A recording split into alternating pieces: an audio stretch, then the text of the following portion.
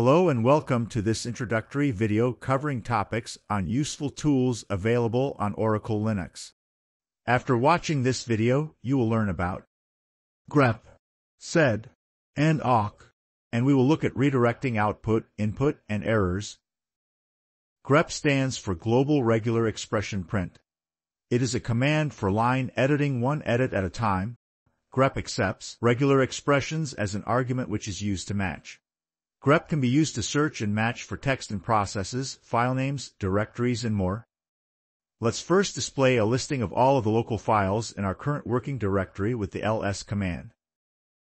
Let's use the cat command to take a look inside of the file myfile. We use grep to search for the letter E within the file. The results show all of the lowercase instances of letter E in highlights. Now let's try searching for the number 1. 2 instances of the number 1 are highlighted. Another useful search is for whole words.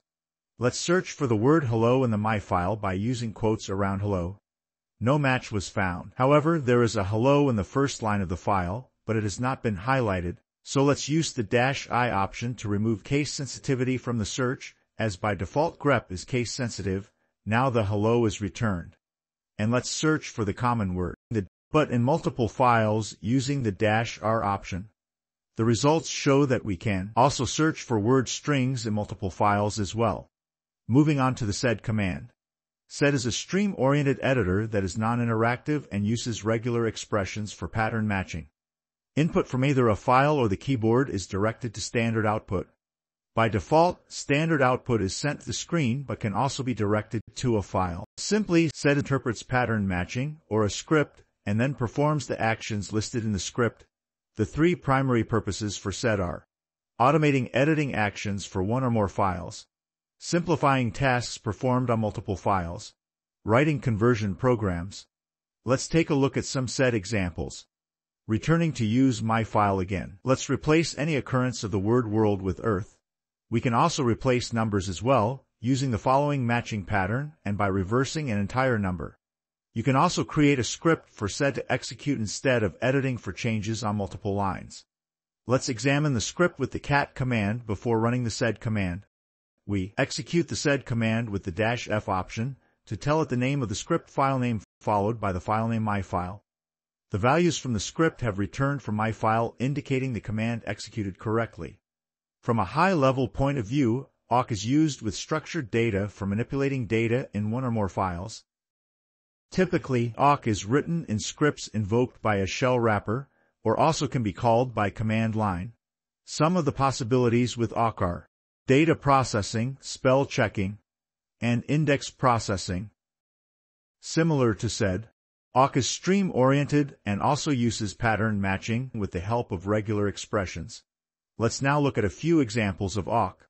The first example reads the myfile contents and matches the lines with a 1. Next, let's search for lines with an E and then print out the output. Awk can also read instructions from a file. Now we will use a file called contacts, but first let's view its contents with the cat command. We use the cat command to view the awk_script before running it. The script searches for the letters ABC to match in the contacts file.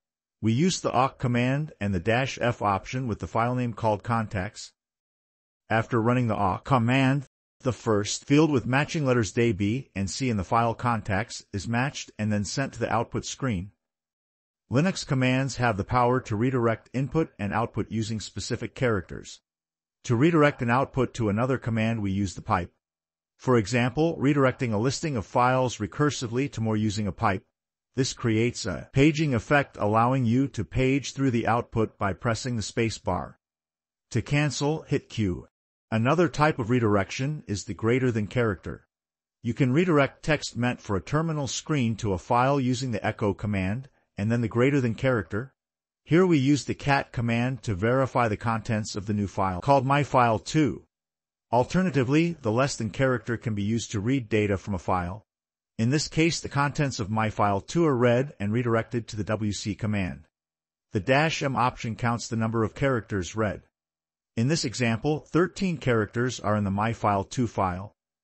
Error redirection can be used if an error is detected after running a command.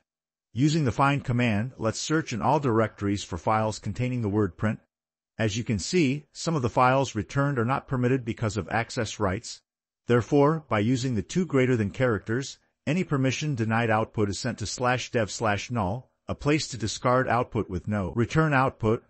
Instead of /dev/null, we can send error messages to a file called find_errors to be checked later. And we see only the permission denied messages were sent to this file. This concludes the video. Thank you for watching.